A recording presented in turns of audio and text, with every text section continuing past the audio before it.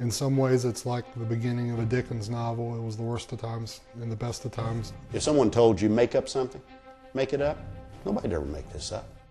We begin our story in the fall of 1980 in the small town of Independence, Kentucky. The neat part about our basketball team in '81 is that team all grew up together. People knew that there was something special there. We knew that we had a great basketball team, but we really didn't know what that year was going to hold for the school or for our community. There were 12 students in there.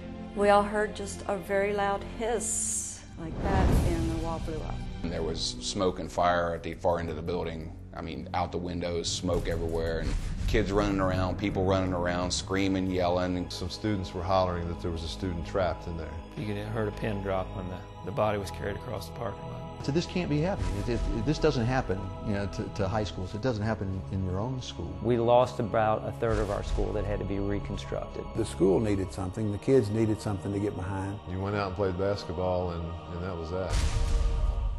I can't think of a year that was more competitive in the 9th region than 1981. We didn't win a tournament. We didn't cut down the nets. We didn't get the trophy. We still had to play Walton, but we knew Walton was tough. And I still hear people talk about how great of a game that was. It's the greatest game they've ever seen. The crowd was just about 2 shades short of going ballistic. I think the kids got the feeling that it's our year. No one's going to get us now. Troy McKinley decided, I'm going to state tournament, and I'm going to take you guys with me. It was just one of those moments that you wish this could last forever. The whole school was ecstatic. It was a great accomplishment. We were going to Rupp Arena to play basketball. Nobody thought we were going to go down there and play against the bigger Louisville, Lexington schools. In less than 48 hours, you're going to have to play 4 basketball games against the top teams in the state.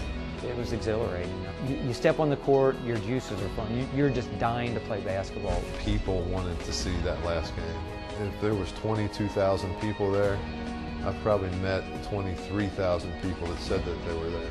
They represented not only the city or the town, but they represented the entire community. They were a team of destiny, only we just didn't happen to know all of the facts.